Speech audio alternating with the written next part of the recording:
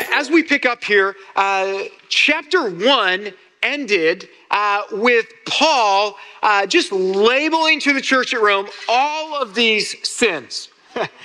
And he's saying these are all the things that you Gentiles are dealing with, whether currently or it's in your past, in your background, or you're just rubbing shoulders in this in this difficult cultural climate to follow Jesus in Rome. People aren't doing it, and so he highlights all of these sins, and then in chapter 2, he turns his attention to all of the religious Jews who at the end of chapter 1 are saying, way to go, Paul, way to address them.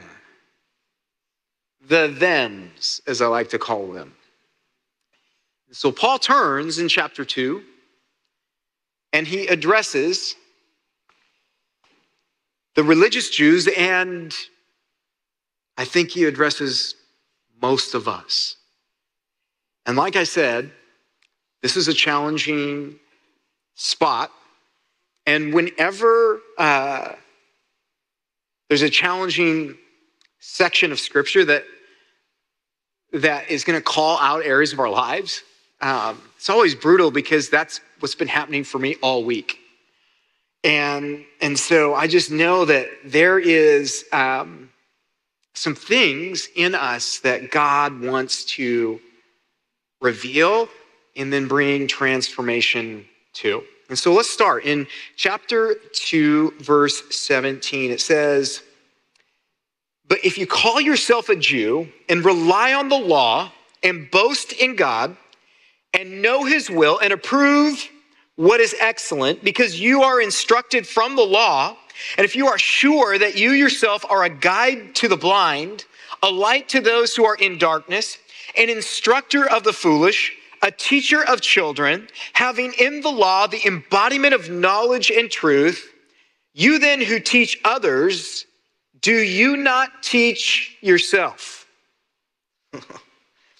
While you preach against stealing, do you steal? You who say that one must not commit adultery, do you commit adultery? You who abhor idols, do you rob temples?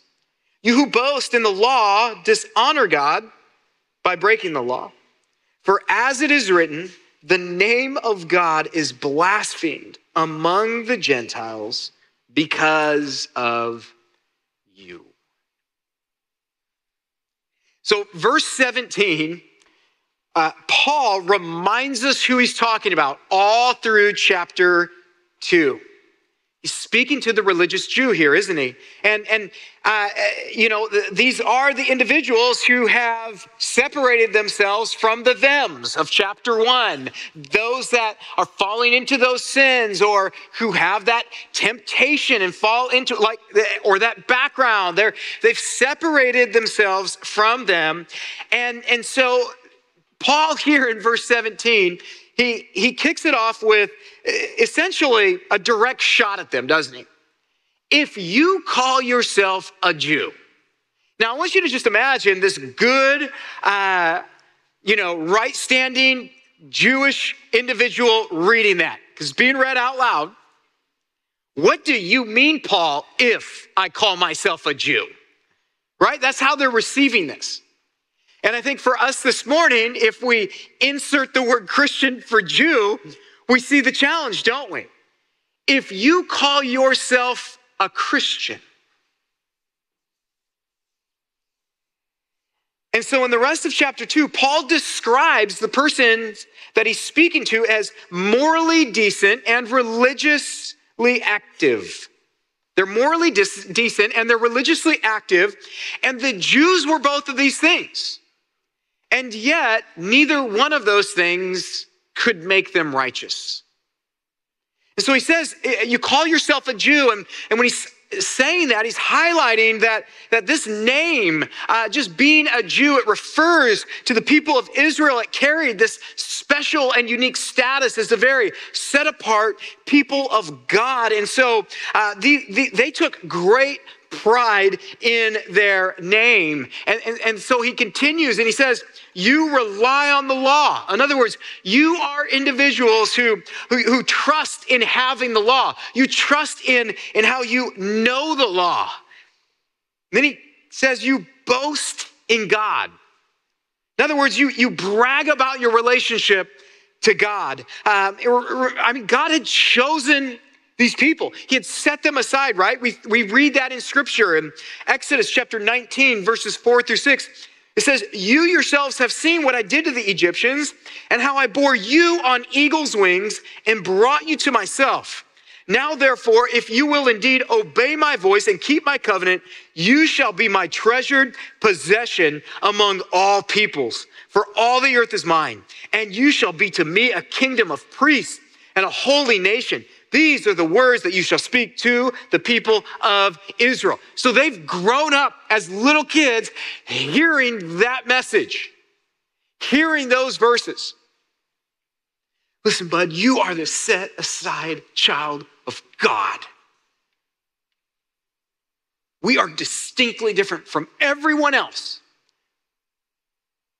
so that they would see us and know who God is. And so that very truth, instead of being a blessing back to God, actually started to become a source of pride. He says, you know his will and you approve of what is excellent. So what he tells them, so these religious Jews, they were able to make correct ethical decisions, and they were able to see the wrong choices that others were making. It was clear to them. They were seeing that. He's saying you're instructed by the law. They had the law from childhood. They were preached the law. They memorized the law. They had mastered the law. They could quote it. They could cross-reference it. They could go into deep details of the law. And then he says, you're convinced that you're a guide for the blind, right? So they've been taught, and not only have they been taught to know, but they've been taught so that they can then teach others. That was part of their mission. In fact, Isaiah 49:6, right? It tells us, I will make you as a light for the nations, that my salvation may reach to the end of the earth. So you are to be the light bearers, the one that speaks into those who are in darkness, the one who don't know yet what they're to believe. And what I see here is that Paul has in many ways just described how many of us feel about ourselves. Then he throws a curveball. He says, you then who teach others, do you not teach yourself? Whew. Are you excluding yourself from what you're preaching and teaching to other people? Are you practicing what you're calling all of these other people to practice? Because your life indicates, or I should say your heart even more so indicates, that you're not sitting under your own preaching. I'll be honest, this is personally one of my greatest fears. It's one of my greatest fears. That somehow, some way I would start to disconnect myself from the teaching to where I could just conveniently speak to you, but not have it speak to me. And there's a danger with that, isn't there? There's a danger. We start to read scripture. Oh, I hope so-and-so's here. I hope so-and-so hears that. Oh, so-and-so needs this. Steve, I'm glad you covered those verses. So-and-so was there, right? So we get into this mindset, and I honestly don't think it's like malicious. I think it's just like, a lot of times it comes from like, I care, right? But all of a sudden we slowly start to veer off, and pastors do this where we start to preach a message to everyone else that we ourselves are not applying. And Paul lists then 3 ways that the self-confident moral Jew he's speaking to isn't practicing what he's teaching. He says, you steal, you're committing adultery. You're saying, I hate idolatry, and yet you're robbing temples, right? He calls these things out. Now, were all of the Jews doing these things? No, of course not. Not every Jew was robbing temples. But Paul's saying something that is generally true here. And some of these are specifically true. But he's saying all of you are in one way or another guilty before a perfect and holy God. Like, none of you have kept the law fully. See, moralism, it fails because we're all inconsistent in our behavior, aren't we? Just say amen. You just are, okay? And so we have the law. I say you have the law, you know it, but no one fully keeps it. And at times it's very blatant, right? It's very public. Okay, like many of us have experienced that, haven't we? Where it was like, man, that sin, I can't hide from it. Everyone saw that. Everyone heard that. You look at those times. And then there's other times where it's these actual sins of the heart, where there's something beneath the surface that is sinful, that I'm thinking, that I'm wanting to happen, that I'm hoping will happen. And it reflects my motives too, being sinful. And so it's possible for a Jew to be guilty of theft, adultery, and idolatry, even if they haven't physically committed those sins outwardly. Right? I mean, when we look at the Sermon on the Mount that Jesus gave, we're told that these sins can be committed in the heart. Like when Jesus was giving this message, it turned upside down. This whole behavioral religion, this moralism that I can be right through what I do or don't do. And so in that passage, Jesus actually extends the definition of adultery from the purely external to include the heart motives. What did Jesus say? He says, anyone who looks at a woman lustfully has already committed adultery with her in his heart. And so we see that Paul is literally using that same principle here. He's like, okay, yeah, you want to talk about idolatry. You may not physically go into that temple and physically bow down to that false idol that they have built, but you've replaced God in your life with this thing, with this desire, with this identity, and you, although may not be going physically to the temple, you are beneath the surface bowing down to an idol. Right? So he's calling this out in these people, right? He's calling these things out. Now, they were doing some of those things. Like some of them were stealing from their own people, right? They were inflating costs. They were they were charging ridiculous interest for things, ripping off their own people, which you could say is stealing from them. There's a lot of things happening. We know in Moses' day that people were just getting divorces. Like, I don't like her. I like her now. Divorce, right? And so these things were happening, and ultimately those things are coming from a adulterous desire. And so we're seeing that. But what happens here that he's trying to highlight is these Jewish people had a religion of outward action, but not inward attitude. And what you and I need to understand and know very clearly is that God not only sees the deeds that we do, but he also sees the thoughts and the intents of our hearts. Like you could fool me so easily, right?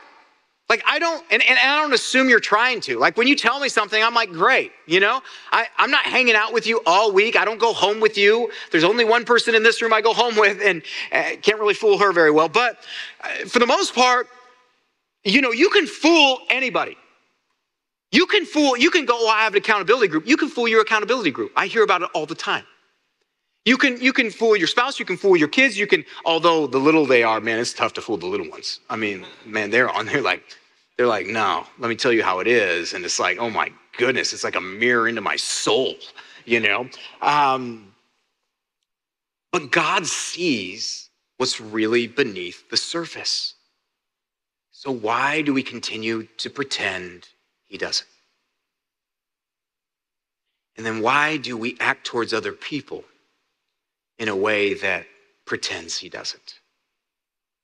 I mean, we know through scripture, Hebrews 4:12, it tells us, for the word of God is living, it's active, it's sharper than any two-edged sword. It's piercing to the division of soul and of spirit and of joints and of marrow and discerning the thoughts and intentions of the heart. Like that's where he is going to move and to shake in our lives. And in 2 Timothy 3:5, Paul rebukes people for having a form of godliness, but lacking the substance of it. He says, having the appearance of godliness, but denying its power. And he says, avoid such people. And so who he's talking to is the people who the outward form is there, but it's an empty shell. And once God examines the heart beneath the surface, there's no internal reality, which means he's calling out the hypocrisy. The hypocrisy. That's the judgment that Paul's giving to Israel, but it also has application to us, doesn't it? See, I have to ask myself, am I teaching myself? Right? Am I looking at scripture and am I reading it not so that I can just preach it or proclaim it or challenge people, but am I approaching it and saying, teach me? Like, teach me. Start with me. Because I think so often I agree with what the Bible says, but I never allow it to change me. Right? I agree with what Hebrews 4:12 just said, but do I truly believe that and live that out? Like God's word is alive, that it is active, and that it is designed to pierce into the innermost core of my being, my heart, the place that drives all of my thoughts, the intents, the actions, the words, all of those things. Am I allowing it to have access there? Or am I just like these religious Jews where I've just created this incredible shell and I'm totally content with myself, and the reason I'm content is because I'm so good at seeing the flaws in others. See, this whole posture is that I have to ask is, do I see myself? And this is what it leads to, and this is what's so dangerous. Do I see myself as better than others because of what I do or what I don't do? And I want you to go really deep here, because on the surface, no one's going to agree with me on that. No one's going to say, oh yeah, that's me. You got to really get to the root of your heart. You got to get to the root of the thoughts that you have towards other people. Because I'll tell you what, every once in a while, I get a glimpse of some of the real heartfelt thoughts, and it is incredible, the wrath that comes out of some of us. Do I see myself as better than others because of either what I do or I don't do that? I'm better than them. And here's what I want to tell you. If that is you, you will, it's not if, you will treat other people that way. You will. You will. You will have labels for the thems.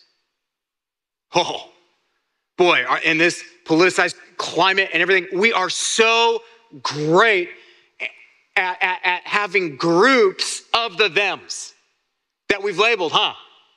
Right? We've got all of these subgroups that, that's those kind of thems. That's where they are. I'm not like them. You're not like them. I only want to spend time with people who aren't like the thems. And so we start to literally develop labels for the thems, and the labels are derogatory, aren't they? Right? Like that's where we're at. Like when we're speaking about the thems, when is it ever positive? When is it ever like, oh man, the gospel's gonna reach them. Let's go. Let's pray for the thems. No, we've got labels for them, right? And this really hits home for me. This hits home for some of you because you've been labeled before. You've been labeled a them.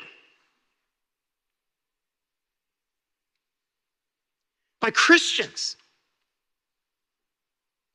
who are the ones that you would pray you could lean in on to model and reflect the sacrificial love of Jesus, and you've been labeled as a them. I mean, I'll never forget. It was so crazy. But it was like 2019, I think it was 2020 when everyone just really loved each other a lot. And I had someone come up to me and go, hey, so-and-so says that you're woke. I go, huh? Still kind of a newer term. And they're like, yeah, that you're woke. And they put it on social media. And I went, oh, that's fantastic. And I go, well, what do you think they meant by that? The person goes, I don't know. I said, well, I think it's in the dictionary now. Let's look it up. So we read the definition. I said, do you think that's what they meant? No. I said, So they're saying I'm this. They definitely haven't come to me and asked me, are you this? And yet they're content to label me as that to all these people and to you. Man, that kind of sounds like gossip to me.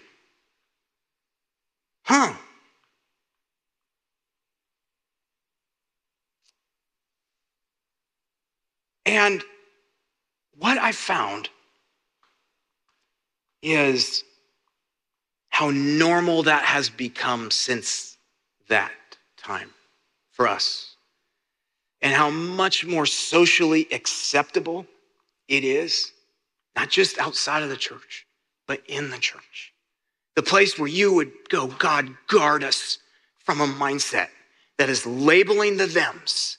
Because God, we don't want to be Romans 2. We don't. Protect us from those labels. Protect us from these derogatory statements where we're like just grouping people that we don't even know. We haven't even asked them. Like, hey, do you actually believe this? I think this term may mean that. And I'm putting you in this big group of people because, well, culture does. So, hey, I jumped in. So where are you at? We don't even do that, right? We just toss them into this container of people, and all the while as we do this, which is so bad, is we're gossiping about these people that we don't even know, and what we are doing when we do this with the thems, whoever the thems are to you, is we're saying internally, we don't dare verbalize it, I'm better than you. I'm right, you're wrong. And what also happens in that, because the enemy loves this, is I start to slowly not only separate myself from my calling to be a light in the darkness, but I actually start to believe and lean into a narrative that I am better than them, whoever the thems are. And then I become Romans 2. That's what I become. I will be a very good, moral, judgmental person. But I'm going to tell you right now, you guys, our religiosity, our moralism can become a poison to your soul. And it is so dangerous. To the point where, do you see what Paul says to them? Do you see what he says? He says, the name of God is blasphemed among the Gentiles because of you. He's just highlighted, you say you're a light in the darkness, that you're called to teach the kids, to teach them. You're the people set aside by God to proclaim the truth of who God is to the nations. They're to look at you and they're to desire a relationship with God. Now, listen, Bible also is very clear that not everybody's going to want that. Jesus did say what? Pick up your cross and follow me. So we know that there is going to be suffering. We know that there's going to be accusations. We know that there's going to be those things. But Paul says, I'm not talking about that. I'm talking about something different here. I'm saying that you think of yourselves as bringing a light to those in darkness, and yet the world finds you totally unattractive. Don't you see that you must have misunderstood something? Instead of glorifying God among the Gentiles, the Jews were dishonoring God. And so Paul quotes Isaiah 52:5 to prove his point. And so these pagan Gentiles, these non-Jews who wanted nothing to do with God and who were completely stuck in idolatry, they were working alongside the Jews in business and in all of these other activities. And they weren't fooled by the Jews' devotion to the law. The very law that the Jews were highlighting in themselves is the very law that indicted their actions. So the Gentiles were blaspheming God for the way the Jews were treating them. I talk to a lot of people who don't go to church. And the number one complaint about the church is that the church is full of hypocrites. And I always tell them, yes, we are. And yes, I am. And as a famous pastor once said, and there's always room for one more hypocrite. Right? And so if you're here, welcome. We're a mess. I'm a mess. There's so many moments this week that I modeled what I claim to not believe. Through thought, through action, that I have to repent for. And so we've got to ask this, as individuals, are we known for these character qualities that should stand out in us as ones who are redeemed by the gospel message of what Jesus did on the cross for you and for me, giving us new life, a new beginning, a new birth, to display the fruits of the Spirit to a world who is lost, confused, in darkness, searching for anything they can, where we're in right now, a day and age where they're saying it's one of the most open to religion times ever. And that's where we're at. And so then the question becomes, is my humility, is my sacrificial love for people that it's tough to love, is that evident in these hard situations? Are they seeing a different kind of grace and mercy in me? Is that obvious for others to see? Because I'll tell you what, if there's one group of people on the planet that it should be clear to see that they're operating through a different lens, it should be Jesus followers. It should be the ones claiming the name of Christ. And so we're either authenticating through how we're living and acting and speaking, we're authenticating the gospel, or we're discrediting it, right? It's either a, hey, you desperately need this. Look what he's done to me. Or it's, stay away. Stay away. But only the gospel can produce churches and people who commend God to the world. Moralism cannot do that. Moralism, as my root, makes me no different than any other religion that's out there. That's telling me through that I can reach a certain status. And so the gospel is a very upside down based message for so many people. And yet it's what we're called to bring and to take and to lead and to share with the world. And so then he keeps going in verse 25. He says, for circumcision indeed is of value if you obey the law. But if you break the law, your circumcision becomes uncircumcision.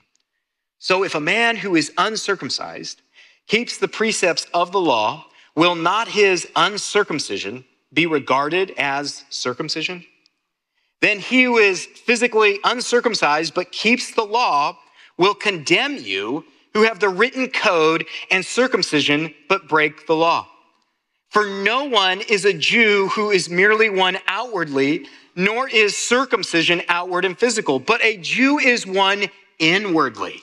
And circumcision is a matter of the heart by the Spirit, not by the letter. His praise is not from man, but from God. I have never said the word circumcision more in one, ever. I don't, and many of you have been like, the Bible's just weird, and that's why. And so Paul introduces circumcision into this argument, and you're like, it has nothing to do with my argument, but it is very real for these Jewish believers because that circumcision was a sign of God's covenant with his people. In Genesis 17, 9 through 14, that's literally what God is prescribing to them. And so it was a ceremony by which a male was brought into the covenant community, but it, just like the law, had become a source of Jewish pride. And for many of them, it was the basis for their belief that was wrong, that their cultural identity was what gave them righteousness. That's why, this is a huge topic in the New Testament. Huge. Where religious Jews are like, no, they can't be saved unless they're circumcised. It's not real. And Paul says they may have this physical circumcision, but you have not experienced the circumcision of the heart. See, it was meant to point to an inner reality. And that's what Scripture continues to reaffirm. In Galatians 6:15, it says, for neither circumcision counts for anything, nor uncircumcision, but a new creation. It's like, let's not get lost in the shuffle here. What is most important is the new creation, the heart being transformed. And so Paul tells the Jews in Rome that their circumcision is no substitute for the obedience, for the requirement of faith that came along with the law, that came along with that circumcision, because it was a sign of the covenant, and the covenant involved a commitment to obedience. And so what he's saying here is, you can't do it. It actually reveals your need for a savior. Because he says, according to the law, if you're circumcised and you break it, it's as if you're not circumcised. And then he says, and if you haven't been circumcised, but you are keeping the law, then it's as if you have been. And so what he's saying is what matters isn't possession of the law or this external act, but it's obedience that springs out of faith.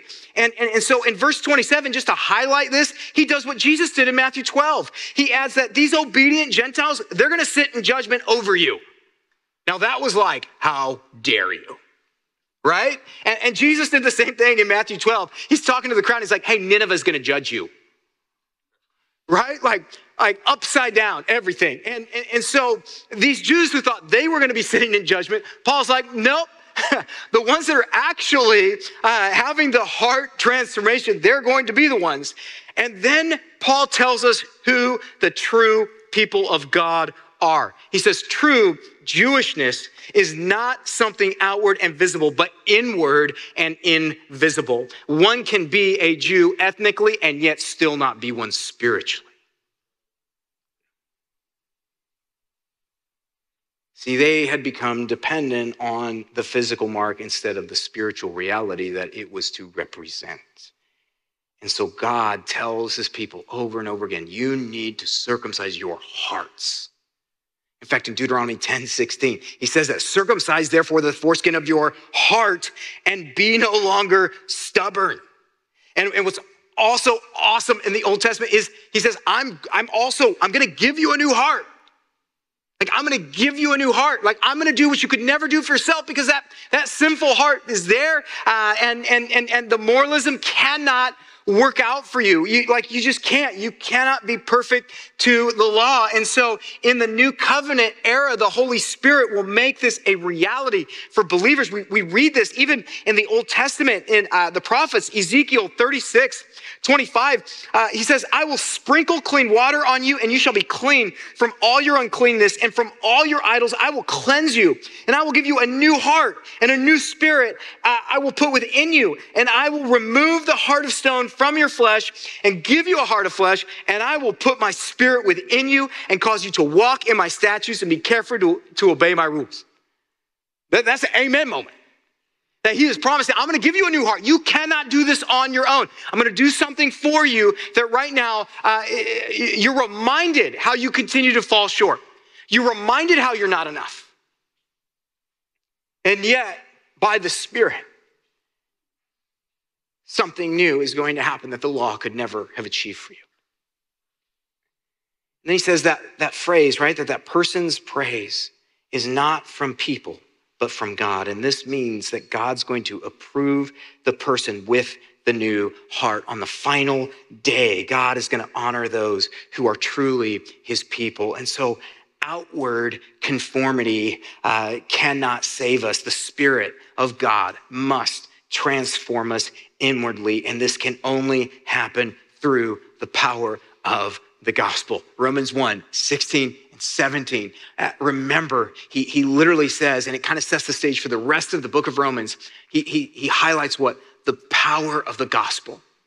The power of the gospel can reach and transform the Jew and the Gentile. That's the power of it. And so, I was just thinking about this. What is the sign of our new covenant with the Lord? What is that sign for us physically? It's baptism, isn't it? It's baptism. But the reality is this: baptism doesn't save anybody. Just like joining a church, like that doesn't save you. Baptism is an outward sign of what God promises to do inwardly. So the final analysis, when we stand before the throne, it isn't whether we were baptized outwardly, but whether we were baptized inwardly. Do we possess the spiritual reality that the signs point to? And this is what Paul's saying to the Jews who were circumcised. The Pharisees, they thought that because they had this biological rooted connection to Abraham, that they were guaranteed salvation. And yet Jesus calls them out like no one else and says, hey, you are whitewashed tombs. You are great at making yourself look good on the outside, but at the end of the day, you're a tomb housing a dead body.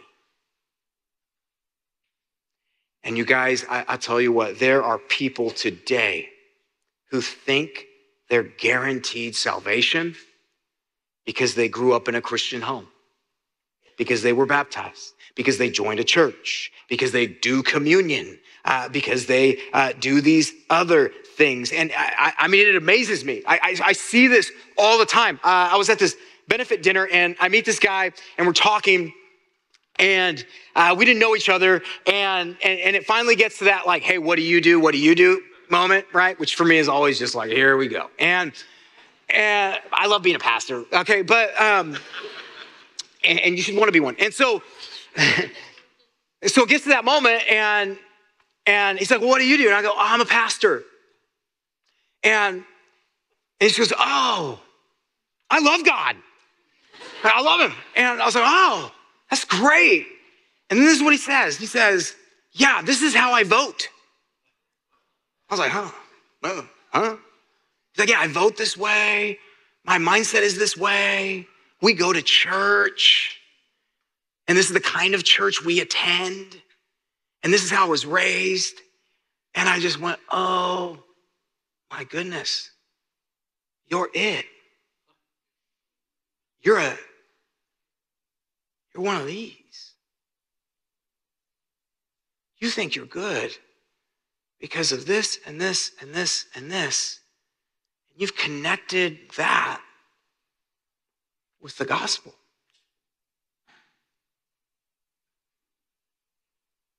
And so there's this somewhat grasp of the meaning of the gospel, but there's no internal transformation.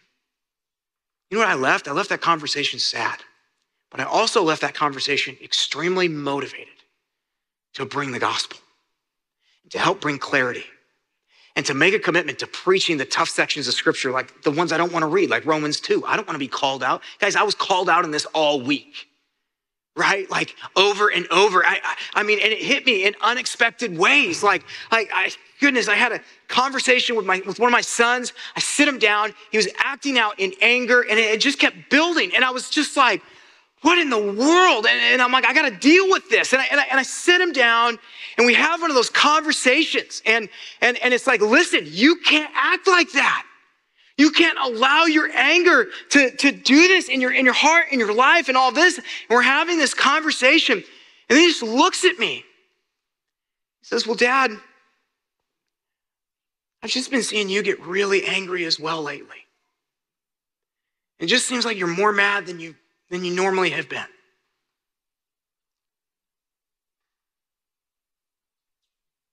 I go, really? What do you mean by that? And my son, who's like a mirror to my soul, called out in a loving way, and he's my son that I can't like go, it's just you. Like, no, it's like my most morally pure son. I don't know where he came from, but God did it. And he is staring back at me in a I want to go toe to toe with you, Dad. And he's delivering the truth that I was preaching a message that I wasn't preaching to myself. And he challenged me in that. So to my little boy, I had to repent and ask for forgiveness. And then I walked out of the room, and my wife's like, how'd it go? And I'm like, awful, terrible, And but how quickly it happens, doesn't it, you guys? How quickly it happens. And I was so great at seeing it in him. I was so great in seeing where he was out of bounds. I knew the verses, I knew what to say. But what I had done is I just slowly had disconnected myself from my own anger, my own issues, my own stress. And I had caused him confusion, discouragement. And guys, this form of Christianity that he's trying to call out of us, it's this outside out thing. It's where we hear, we listen.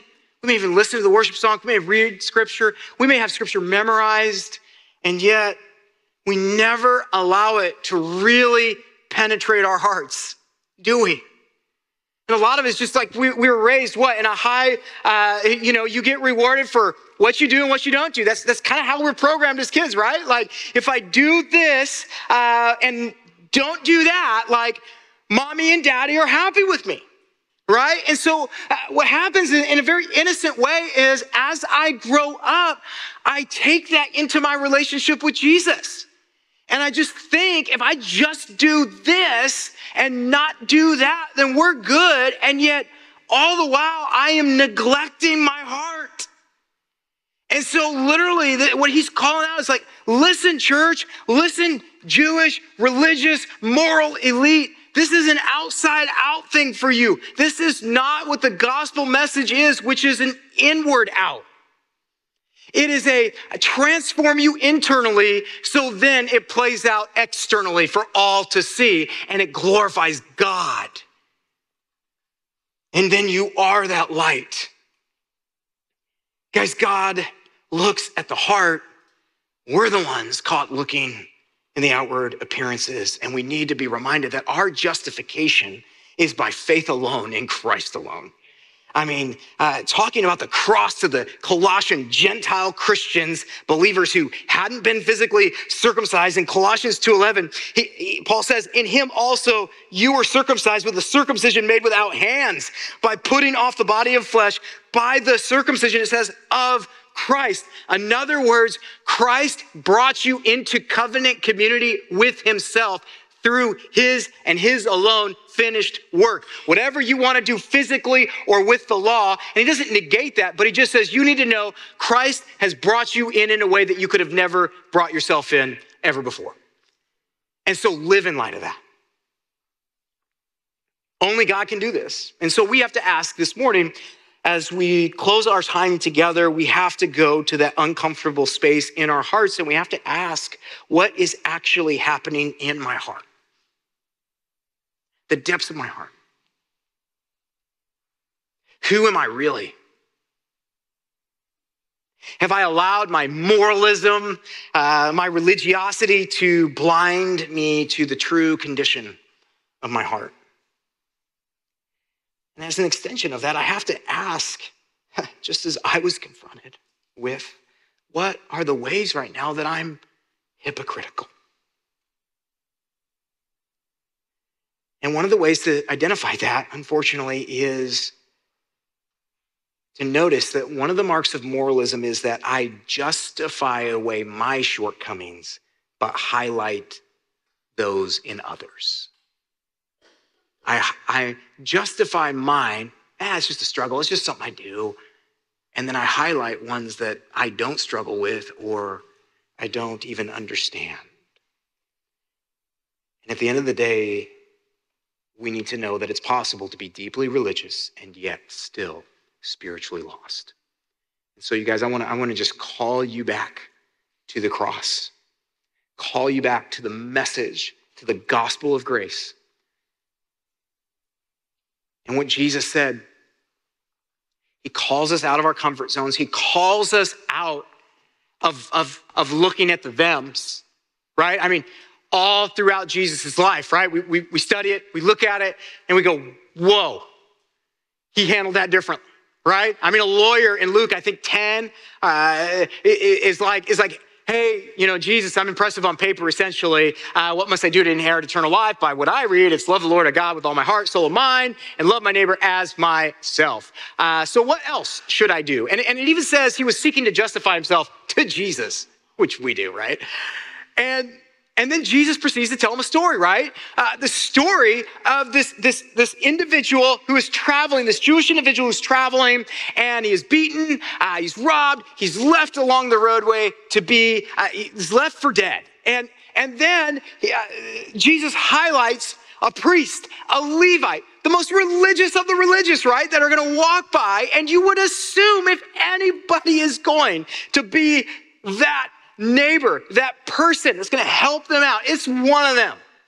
And Jesus conveniently says, nope. And then Jesus says, hey, and there was a Samaritan. Oh, they hated Samaritans. They hated them. They hated Samaritans more than probably any of you hate another person. They hated them. And Jesus says, he stopped. And he helped this person up. He brought him to a hotel. He paid for him to be taken care of. Who is the neighbor? You can hear a pin drop. Because Jesus changed how we are called to view and deal with each other in the flesh, didn't he? Through the power of the gospel. And so we go back to him. And we crawl sometimes. And we just say, God, here I am, broken and in need. Remind me of your power that can bring me back. And remind me of what you've done. Remind me of how much you love me and the grace that I'm to extend to others. Amen?